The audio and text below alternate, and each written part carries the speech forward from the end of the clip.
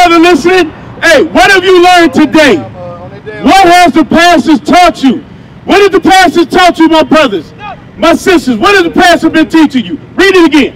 If you love me, keep my commandments. Because Christ said, if you love me, keep my commandments. So then, what are we teaching you? How you truly love God in Christ. Get that again in 2 John, verse 6. My sister, how do you love Christ? You come out of the church? Brother, ask her how she loves Christ. How does the Bible say to love Christ? You see that? They cast the word behind their back. They don't really want to hear the word. Read 2 John, verse 6. And this is love, that we walk after his commandments. This is the commandment that ye have heard from the beginning. So if we have to walk out these commandments, first we got to know the right day to go to church. What is the right day to go to church? Give me that in Genesis chapter 2 and last verse. Genesis chapter 2. What did God ordain? Hey, my brother, what did God ordain is the Sabbath day? Hey, my brother, you got a minute? What did God ordain is the Sabbath day? Come on for a minute. We just want to know what they teaching up there, bro. Because maybe we got it wrong. Yes, sir. Help us out. What's your name, brother? My name is Christian. Christian? Yes, sir. All right, my name is Kimmy West. What's up, brother? Hey, let me ask you something. Yes, sir. What did you came out of church? No, I ain't coming out of church. Okay. So, what do you go to church? I used to, yeah. I used to go to church. Stop going to church? Yes, sir. What happened? I actually found y'all. You found us? Yes, sir. Okay, so now have you been watching? You been learning? What you been learning, brother? That we are the 12 tribes. We the 12 tribes. We the Israelites. Right. All praise to the Most High. When you was in the church, did they ever teach you that? No, they ain't teach us nothing. They never taught us that, did they? The churches have failed us, right? Yes, what was the church about, primarily? Primarily about singing and collecting what? Collecting money. Give me that in 26 Ezekiel.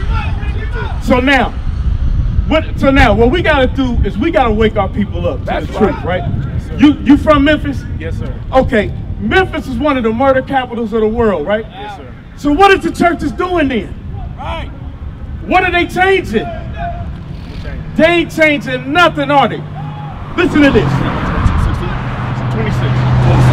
Ezekiel chapter 22 and verse 26. Bring it out. Her priests have violated my law. So now, this is about the priests, our pastors in the Christian church, right? Read it again. Her priests have violated my law and have profaned my holy things. They have put no difference between the holy and profane. So now there's a difference between something that's holy and unholy, right? Something that's holy is separate, right? It's clean, right? But the priests have done what? They have put no difference between the holy and profane. That's what's going on in the Christian church. That's right. They ain't making no difference between God's commandments and how you live your life any other way. Right? Read. Neither have they showed difference between the unclean and the clean, and have hid their eyes from my Sabbaths. So now, how did they hid their eyes from the Sabbath? Let me ask you this. Since you've been learning, did you keep the Passover? Yes, sir. You kept the Passover? Yes, all praises to the Most High God. That's a form of repentance. Get his brother a hand for that. That's right. Okay, now you know the Sabbath day, right? Yes, sir. So now let me ask you something about the Sabbath day. How do you keep the Sabbath day holy? You're not supposed to cook. You're not supposed to cook, clean. You're supposed to be with your brothers. That's right. And you're not supposed to buy and sell. And that's right. I think that's it. Okay, all praises. No cooking, no work. Yeah, right. No working. Yes, sir. Yes, sir. Buying and selling, right? Cooking, right? And you said something very good. Give me that in Hebrews chapter 10 and verse 26. You're supposed to be congregating. You know we got a school right here, right? Right here in Memphis. Have you been yet? No, I haven't been yet. Brother, you got a car? Yes, sir. Brother, you got to come. That's You right. see all these men out here, brother? Bring it out. Contending for the faith of Jesus Christ, the black Messiah? Yes, sir. Bro, it's time to wake up and start coming and congregating with your brothers. Read what you got. Hebrews chapter 10 and verse 25. Not forsaking the assembling of ourselves together, as the manner of some is, but exhorting one another, and so much the more as ye see the day approaching. So now that's what we got to do. We got to exhort, because see, now that you're coming into this knowledge and you beginning this walk, brother, you're going to need help, because you are going to be attacked, all right? And there's spiritual wickedness that you're not going to be able to overcome by yourself. Are you married? No, sir. Do you have a girlfriend? No, sir. Okay, you got children? No, sir. Okay, all praise to the Most High. I'm single I'm single right now. You single right now? Yeah, I'm single right now. You want a wife? Yes, sir. Now, what type of wife you want? I want a wife that's that can cook, that can clean, that can cook, that can clean, that's obedient, that just basically be my help. Okay, so now I'm gonna ask you a question. We just came off of Beale Street last night. You gonna find that kind of wife on Beale Street? Nah, I ain't gonna find it down there. Right. That's why you need to start congregating. Read that again, Hebrews chapter 10, verse 25. Because that's what you need to come in, you need to learn, get yourself built up, find you a righteous wife, all right? Read that again. Hebrews chapter 10 and verse 25. Not forsaking the assembling of ourselves together, as the manner of some is, but exhorting one another, and so much the more as ye see the day approaching. So that's why we got to come in, because you know what? The world ain't got nothing to offer us, right? It's time for us to come out of the world. Matter of fact, get that in 2 Corinthians chapter 6, verse 17. It's time for us to come out of the world. Now, you made a step coming out of the church system, okay? Now you got to start applying the commandments. All right, we're going to get a commandment now. You know you got to wear fringes, right? Okay, all right. Let's get that in 2 Corinthians first. 2 Corinthians chapter 6 and verse 17. Wherefore, come out from among them, and be ye separate. Wherefore, come out from among them, and be ye separate. Do you know that God had always separated the so-called black, Hispanic, and Native Americans, the Israelites, from all the other nations? Hold that. I just want to prove right quick. Give me that in Deuteronomy 32. You know what I want. We have always been separate. And so when we mingled with these nations, we started taking on their ways. That's why we in oppression today. You understand? Read what you got. 32 and was it 8? 7 or 8? 7, one of them. Yep.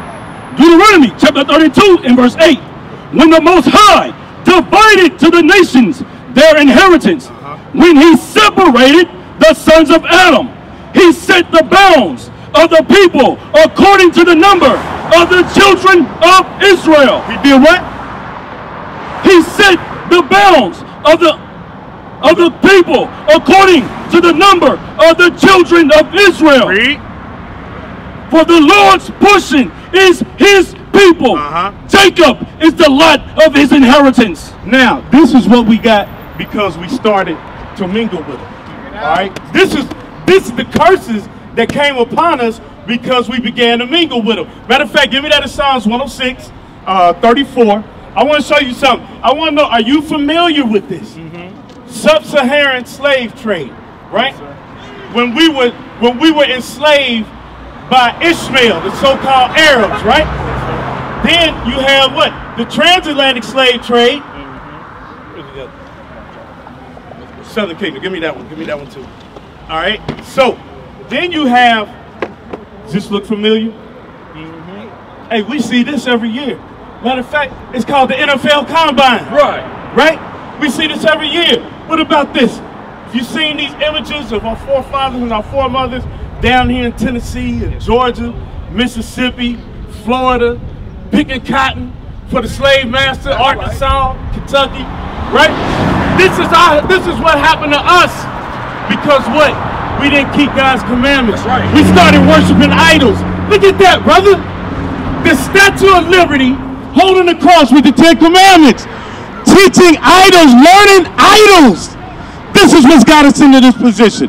Read that, Psalms 106 and 34. Psalms chapter 106 and verse 34. They did not destroy the nations concerning whom the Lord commanded them. So now, it said we didn't destroy the nations whom the Lord commanded us. When we came out of Egypt, there were some nations he said leave alone. But then there was a land he was going to give us. We had to destroy those people. You understand? That means war. Read that again. They did not destroy the nations concerning whom the Lord commanded them, but were mingled among the heathen. What's that mean, mingled? Mingled is like they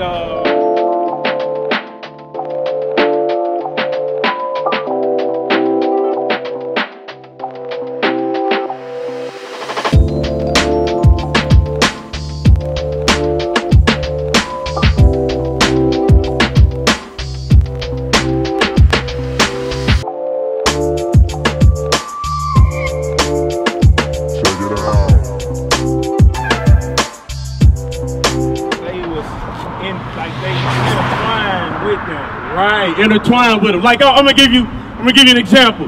Like you be on your job and after work they say we're gonna have drinks. Yeah. You know, say come on out and have some drinks with us. Or maybe there's a bowling league or softball league they want you to join with them with, right? Read that again.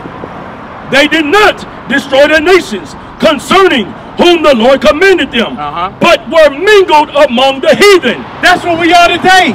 That's why when we hear John 3:16, we think that all nations are supposed to come together. But what we read, hold that, go back to 2 Corinthians 6:17.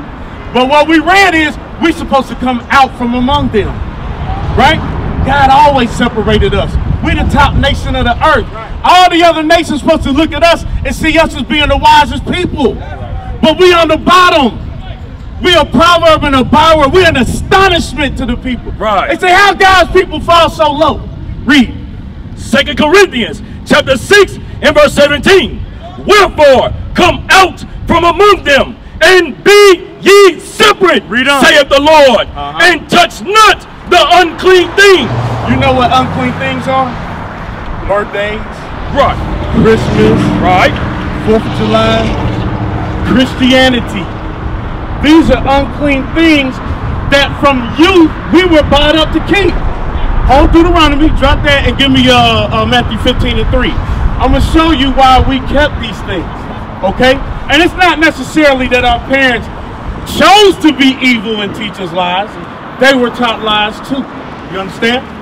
Matthew 15 and verse 3.